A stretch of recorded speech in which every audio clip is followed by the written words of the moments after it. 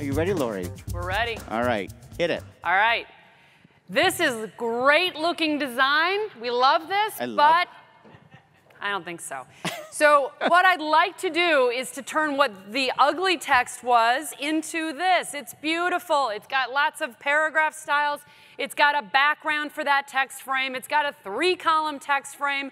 The paragraphs are spanning across. But what I did not do is this. I did not make a bunch of text frames and thread them from one to the next and to the next. And I certainly did not do this, where I take a list and I thread and thread and thread and thread and make sure things line up.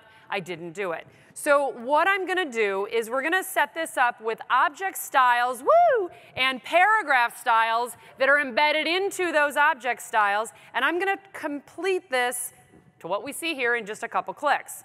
So you'll notice that I come over here to use this command called span columns. I think somebody over here talked about span columns earlier, where we can span that across the top of a multi-column text frame. So that's very, very cool. But if I come over to my final document and notice that I have this, it's called SS heading, and I choose my span columns. There it is. It's all nice and spanned. And now I'm ready to make my object style.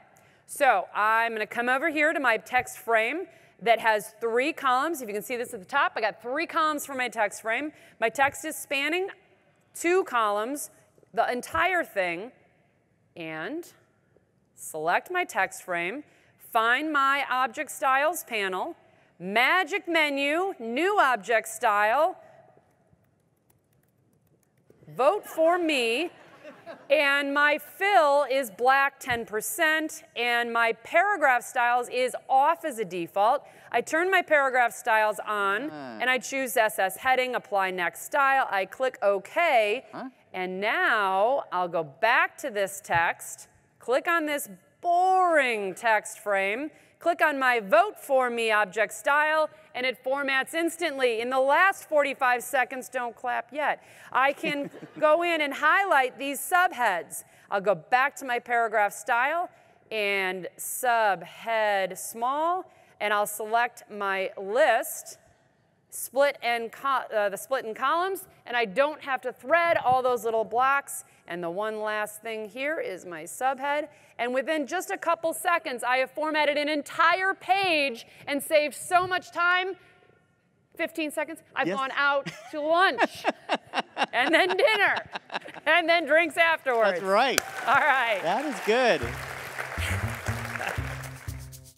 Well, I hope you enjoyed this video. If you did, be sure to give it a like and subscribe to our channel.